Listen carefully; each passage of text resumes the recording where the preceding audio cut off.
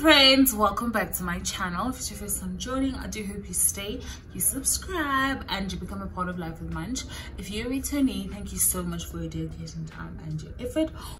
In today's video, I am going to be getting in detail about polygel and talking about my nails, the whole process. I did do a full Jargon City haul on all the things I purchased at Jargon City, and I did mention that I purchased some nail things, but I will be doing a video explaining polygel and the drama. Okay, so do carry on watching, and I hope you enjoy the video. First things first, I am not a professional nail technician. I didn't do training, I didn't do a course, nothing formal. I just like things, I like to save money, so I went ahead and bought myself a nail kit and then build it gradually over the years. I just like pay attention whenever I would go to the nail salon and they would be doing my nails. And I watch a lot of TikTok videos these days. Keep all my nail stuff in this ice cream container. These are all the colors that I have and all the nail filers. These are alcohol pads, like alcohol swabs. They basically look like this. It's just like a little paper thing or cotton pad, whatever, but it has alcohol inside. These ones, it's exactly the same thing, except these ones don't have alcohol. So I use rubbing alcohol to get the same thing as this. This is what my lamp looks like. It's a small lamp. I actually got this lamp from Tony, my friend, my lover, my sister. She gave me this lamp recently. I do have another lamp.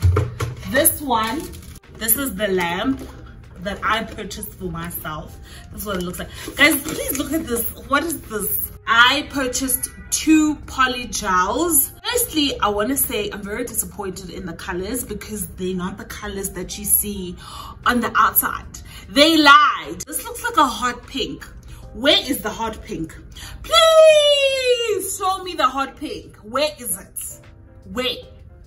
And the other one also, look, is this and this the same thing? Like when I saw this, I thought it would look like this. And then with this one in it, I can say maybe like this kind of shade. But this is what I currently have on my nails. I got the blue and I got the purple. And then I got this thing that basically holds.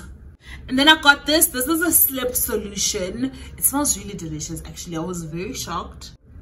This is for the polygel. I don't even know if I should be inhaling it like that, actually. But it smells nice. You don't really need to get this. If you have rubbing alcohol, that should be fine.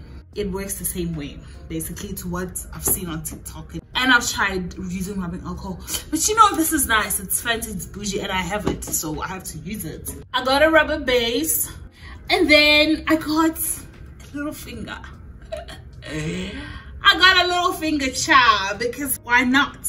It actually comes with a sticker thing, so I can remove it and stick it permanently somewhere. And then I got a brush. It's really cool. It looks like a pen. One side is like a spatula. I don't know how else to describe it, but you can see. And then the other side is a brush. And then I got the nail forms or dual forms, whatever you want to call them. This is the shape. They straight. It's got like little lines, which basically helps you differentiate the size. The last thing that I got is an e-file. It came in this box. This is what it looks like. You can remove this so it's separate. The cable is quite short, like, yeah, you see, that's how short it is. And then it came with this inside. These are the bits that you put inside the machine. Polygel is basically, I don't know, I feel like it's acrylic and gel mixed together, but with something else. I don't know how they made it, but the consistency is it's very thick. You can see it's stable. That's like the consistency. I thought on polygel, I think polygel is great. It's a great way to extend your nail if you have shorter nails, or if one nail broke and you need to fix it. Like the fixing thing, I really truly believe in. You know, like sometimes your nail will chip on the side and you feel like cutting your nail doesn't make sense, but also how are you gonna fix it? Polygel is just perfect for that kind of scenario. The process is easy when someone explains it, but it takes a lot of practice and technique to get it right. Personally, Mina, the first time I messed it up so badly.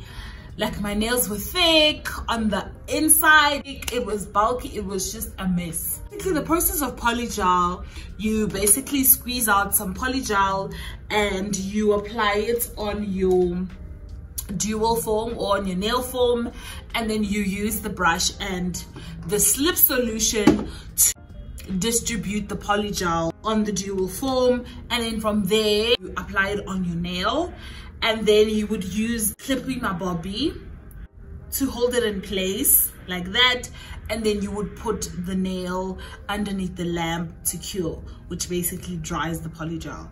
I never used this clip thing because I couldn't get proper control over it. The mess that I was talking about, how like mine was very messy. So once you've applied the polygel, what happens is it obviously appears over here, right? So what you need to do is get your brush and basically distribute it evenly and stuff like that. Okay, let's just say I didn't have experience with these things, so I didn't distribute it even enough. It was still thick. Once you've cured the nail, you just lift off the dual foam, pops right off, and then you just file the nail.